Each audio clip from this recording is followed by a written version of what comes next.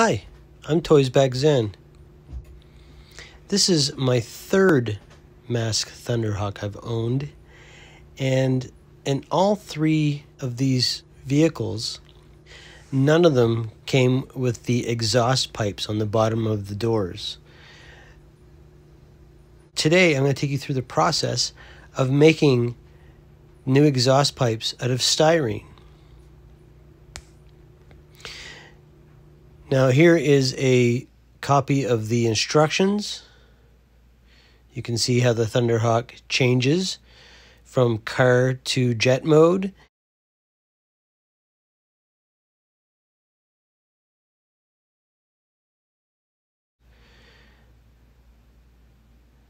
Here they call them laser guns, and somewhere in some literature I saw them called exhaust pipes. So I'm just going to call them exhaust pipes for now on.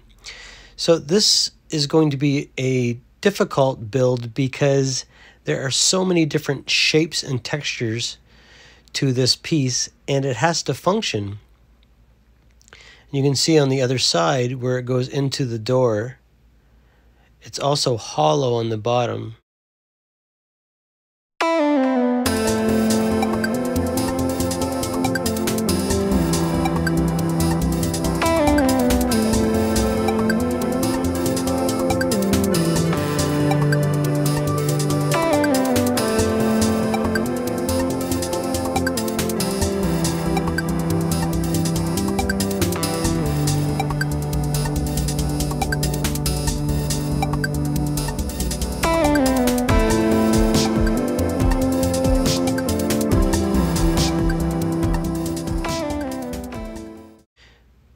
So let's get started.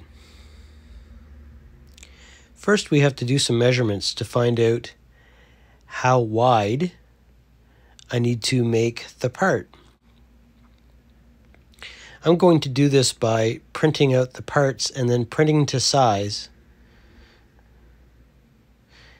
And this is my donor Thunderhawk I'm going to use because in order to do this, I'm going to be using this car and opening and closing the doors over and over and over again, and I'd rather do that on my donor car than my really nice version that I have here.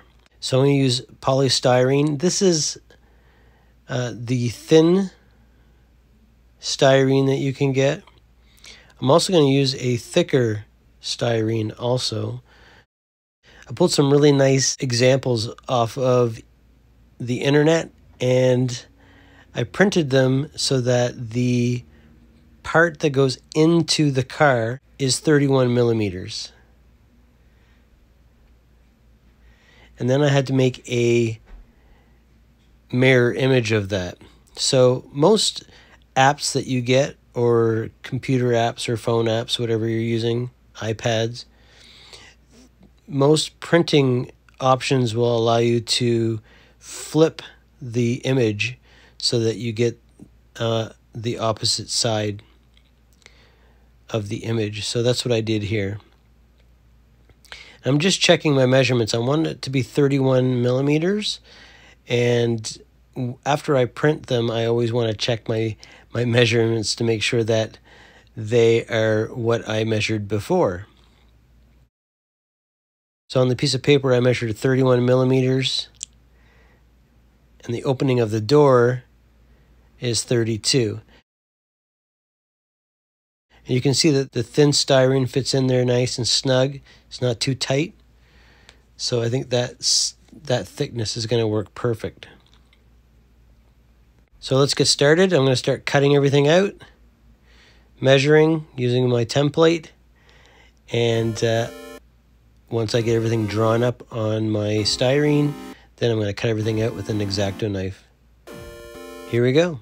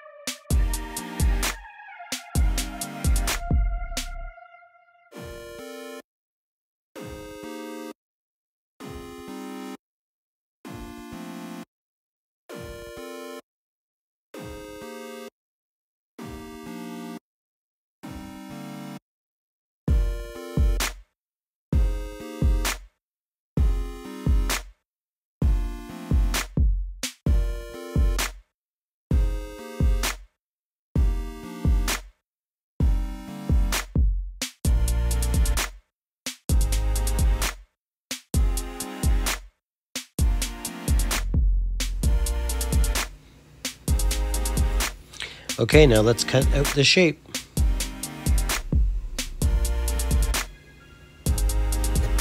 Polystyrene is really easy to cut. You just need to cut it with a really sharp knife. This is just like a box cutter. You just need to score it like 2 or 3 times, and then you can just fold it and it will break. Now if you're cutting a weird shape like this, you may have to cut fully through the styrene in some spot so that you can bend it so that it breaks at your score lines.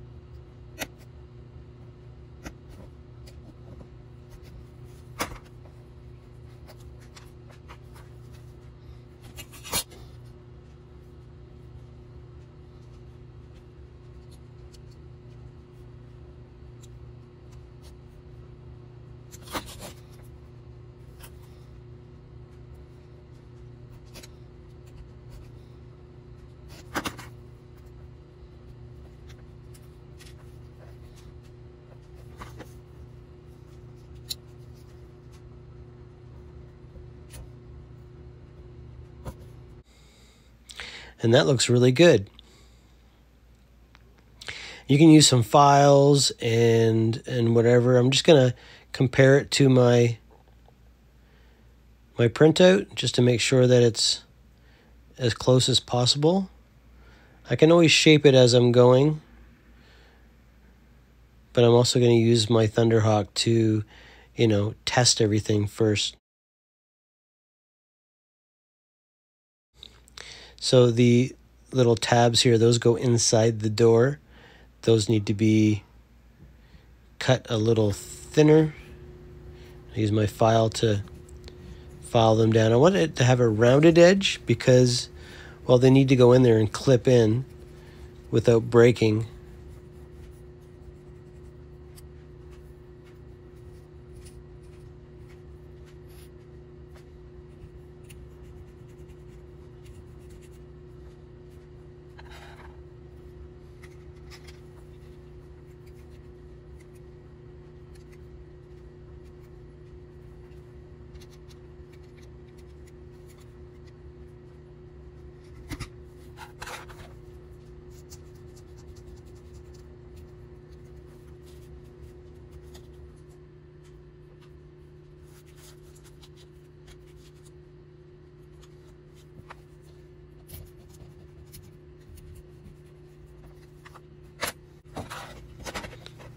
And I'm just going to use some files here to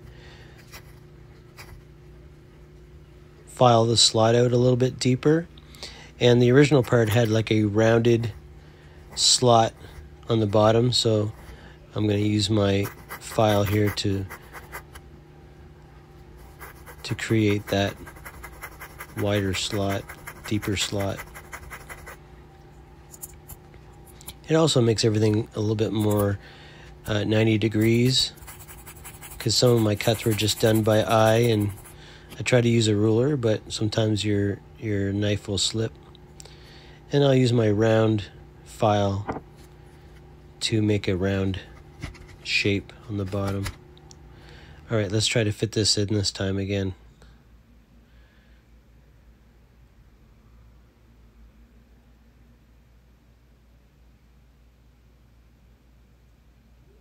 There, that's how it should work. And it's nice and tight.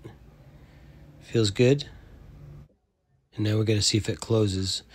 Now when it closes, the back part is touching the wheel, so I'm going to have to cut that back a little bit because it needs to go, it shouldn't go farther than the silver trim on the bottom. It shouldn't go any farther than that. And the front of it only goes as far as the front of the door. So let's trim that off.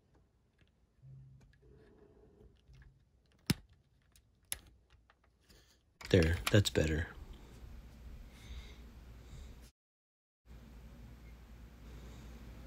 So trimmed it up just a little bit more.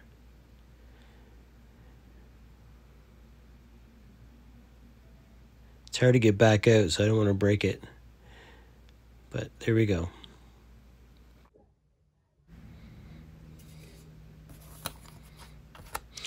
So there's my two pieces, and what I've done on the other piece is I cut that long strip off because this is supposed to be hollow.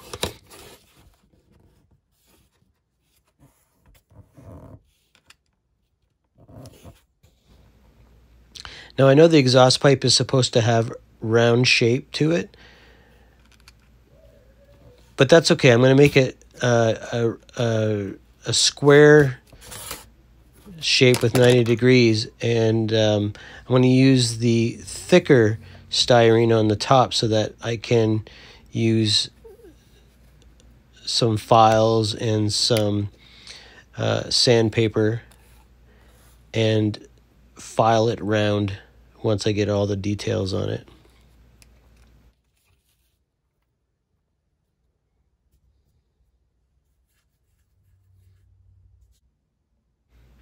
So this Plastrux is plastic weld.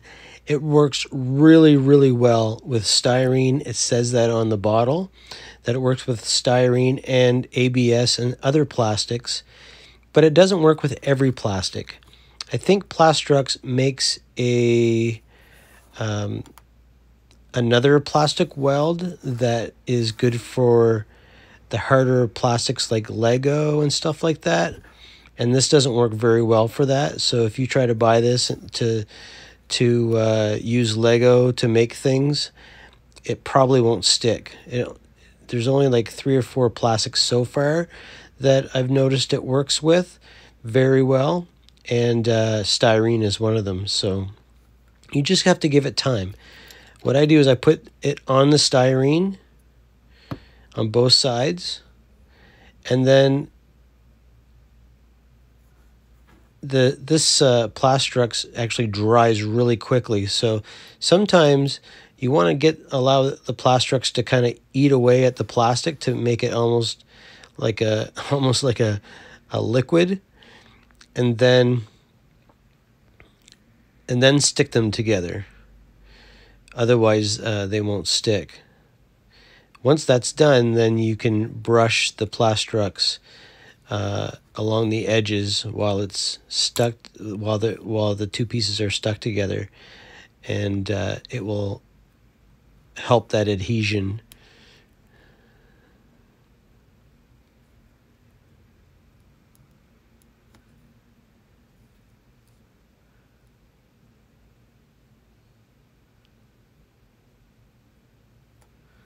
This stuff is pretty toxic to smell too, so make sure you have a nice ventilated area. And I always make sure I just put the top back on it every time I'm using it, even in between welds. It just keeps the smell down, but also this stuff evaporates really quickly, so it keeps the plastic weld in the bottle.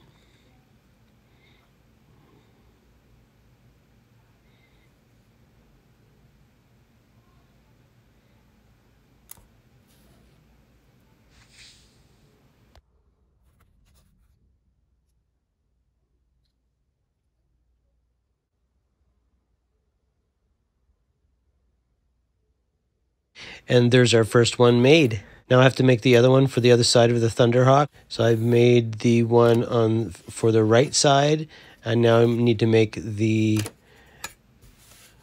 laser gun for the left side. So it's the same process. I'm just going to do it, and I'll show you what it looks like at the end. And here we go. These are turning out better than I expected. So far so good. Now comes the more detailed part, is making all the shapes and then shaping the curves into the parts. So here's one here that I've already made. I kind of fast forwarded through and showed you, and it looks really good. I'm really amazed at how this turned out. So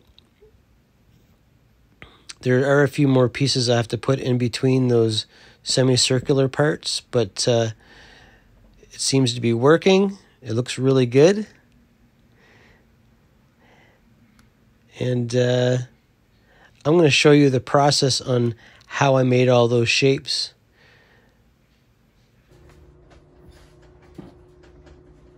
Oh yeah, and remember, we have to put if you look on the left of this laser gun, we have to put a cap on the side, and then we'll cut that and shape it.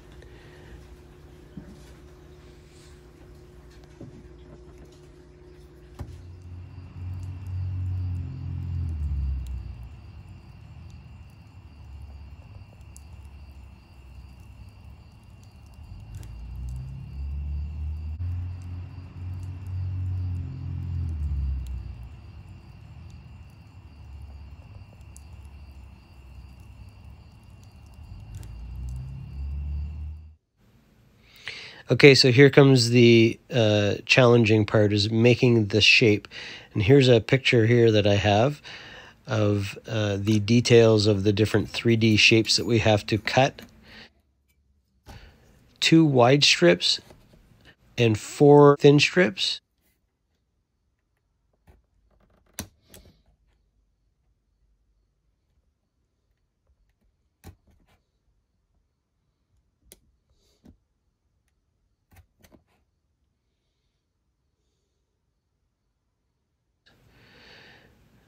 And we're going to cut everything that I'm showing you here. You have to cut that many for each side. So I'm just doing one side here, because I've already built the first one. So I'm just cutting some strips here, probably about 3 millimeters wide.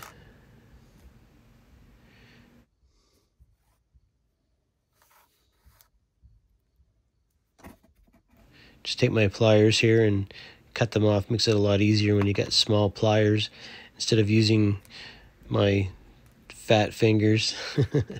This makes things way easier when you have these pliers. These pliers are great too. They are magnetic too, so they're great for when you're working with metal too. Okay, so there's my strips. They're not perfect, but I can cut them to shape even before or even after. So after those shapes, we've got to make just a long, thin strip.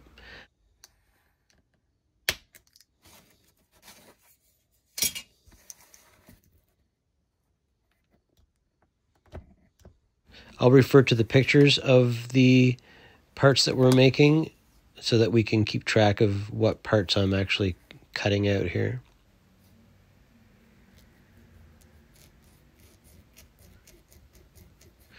Next, we need to cut out some larger squares that we're going to make into almost like a semicircle. Right now, they're just going to be large squares, but once we weld it to the piece, then we can round the edges with a file.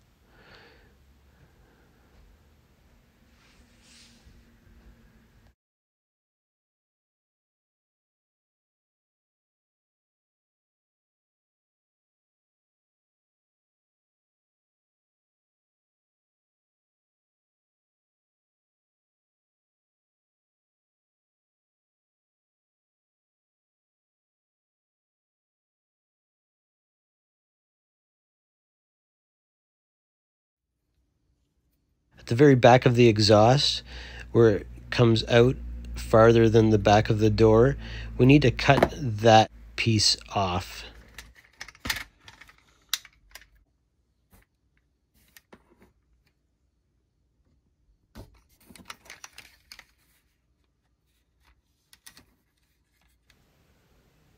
Yeah, you can see there on the back, on the left-hand side, you can see where I cut that piece out.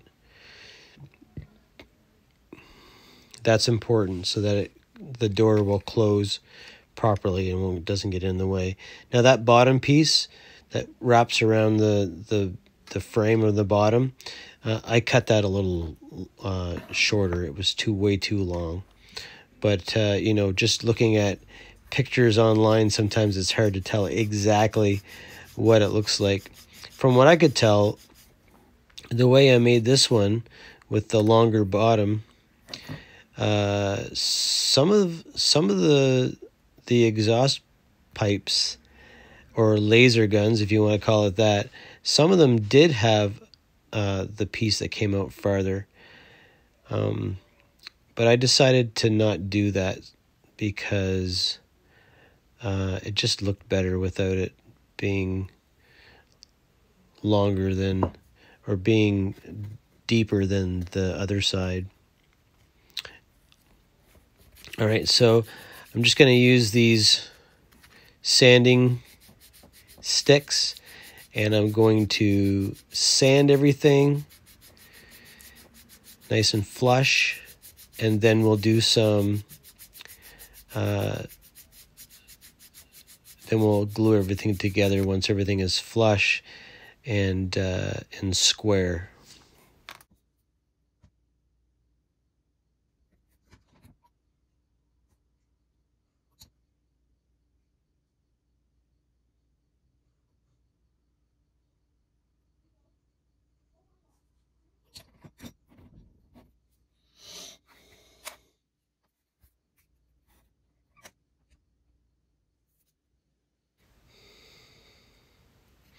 And here's my piece. I've got the end glued on there so that it completes the shape. That's where I'm gonna put a paper clip sticking out of it, so it looks like the laser gun tip. But that comes at the very end, so we need that cap on there so that we can do that.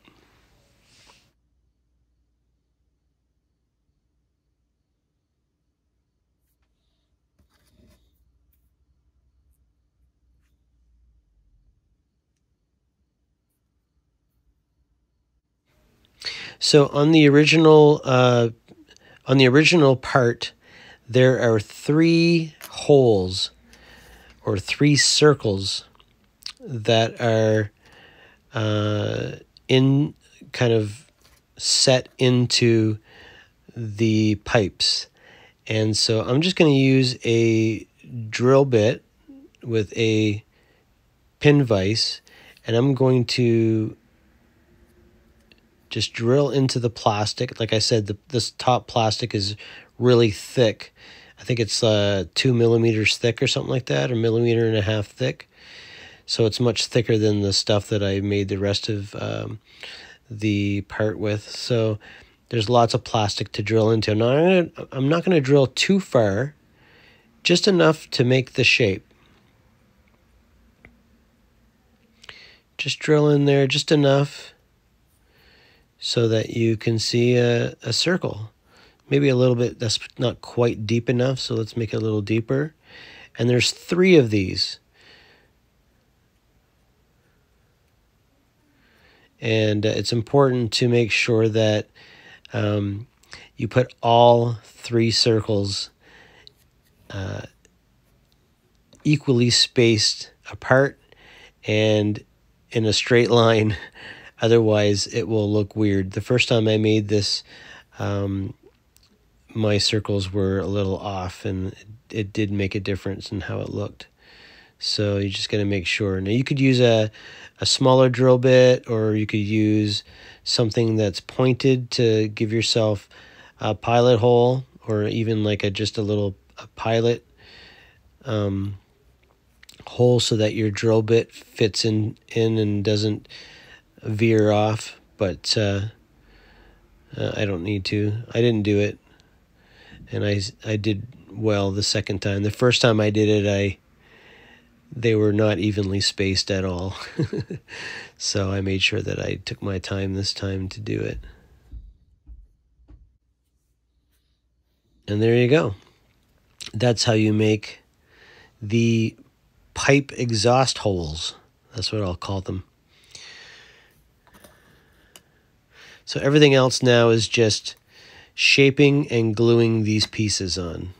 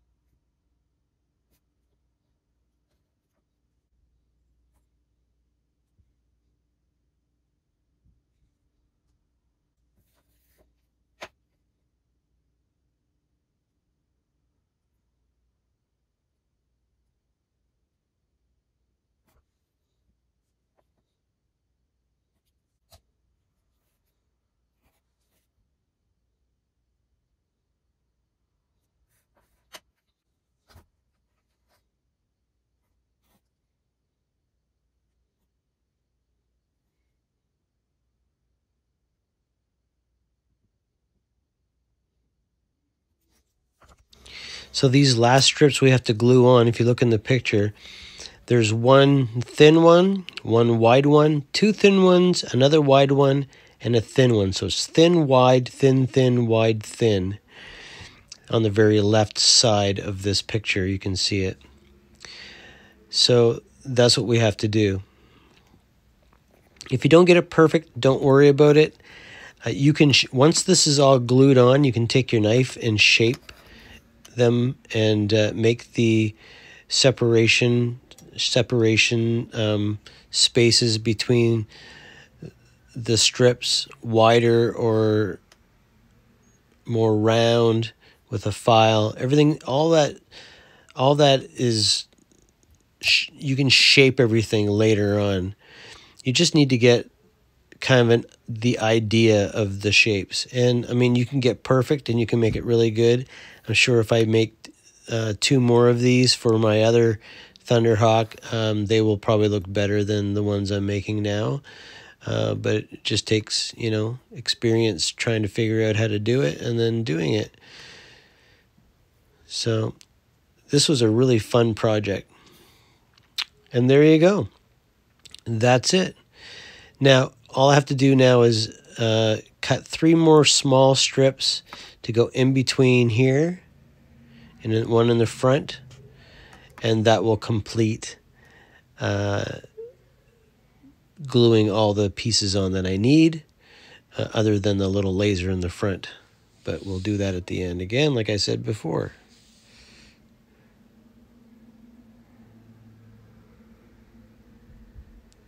So we're going to shape all of this. Even with everything glued on, I'm going to shape this using a bunch of different tools. I'm using a diamond file, I'm using a square file, an X-Acto knife, and then just the blade of an X-Acto knife. And I also have some side cutters. So the nice thing about having a diamond file is it's a very fine file, so it doesn't make metal file marks in the plastic. It files everything nice and smooth. Although when we're done filing, you can sand things and polish everything, polish the plastic with like polishing pads or fine sandpaper. But if you want to get this the plastic to shape quickly, you can use a file. And then to make everything kind of smooth and looking like it's been molded, you can use an X-Acto knife or any kind of really sharp edge, like a scraper. If you're a woodworker, you know what a scraper is. And as long as you have a nice sharp edge, you can use that to scrape away the plastic into a round beveled edge. And here I'm just cutting out the spaces between those strips that I cut earlier.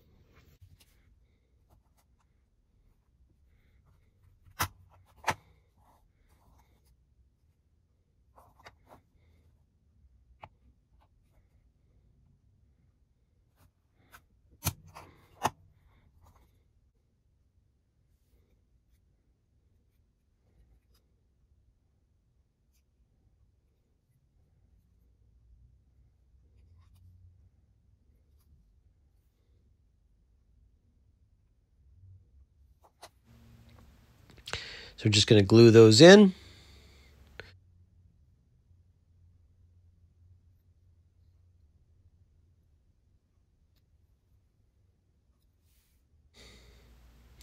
Let's paint.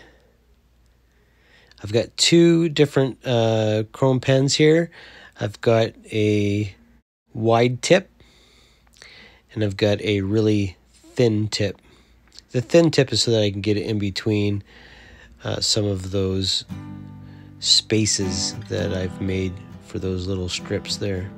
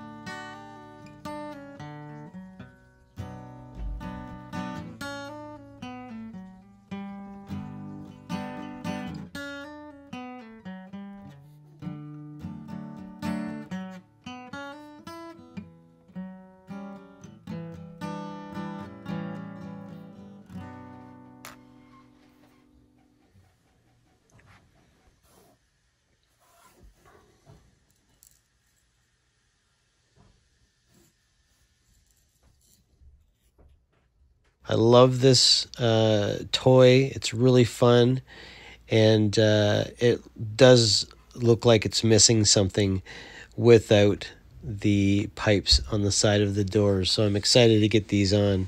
So I probably should have done this before I chromed it, but I'm just taking my pin vise again. I'm going to put a small hole just in the front bottom in that little cap that I put on there earlier. And I'm just going to drill this with my pin vise. And then I'm just going to insert a small paper clip sticking out, and the paper clip is already kind of a chrome color, so it should look good. I've also made 2 other ones already, and then later on I'm going to chrome pen them, and I'll let them sit. I'll clean them, let them sit for 3 weeks, and then I'll put them on my good Thunderhawk. These ones will go on my older one when I decide to restore the other one. But this one is looking really good.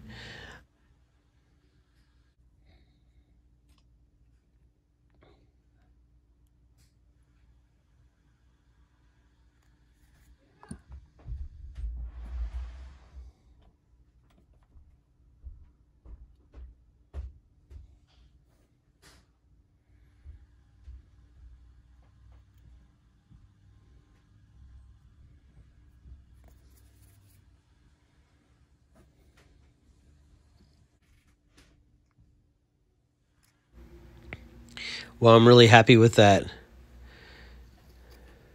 Those turned out really good. I put some glue in there, and I'm just making sure that those pieces are sticking out properly, and I'm really happy with that.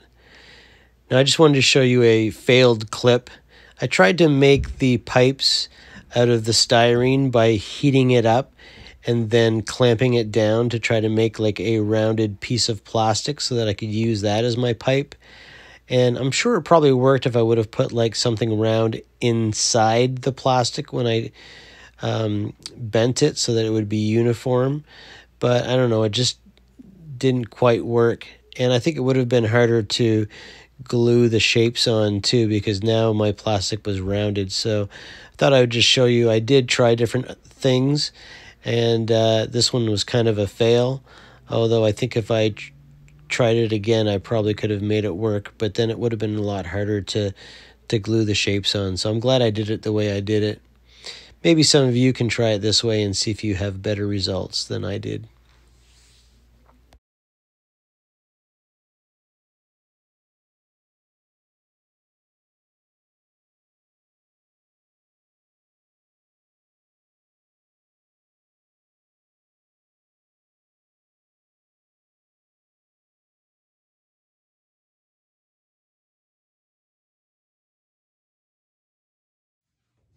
Well, that was a lot of work, but I think it paid off. I think having these parts on really makes a huge difference, and I think it looks great. They function how they should, and I can close the doors.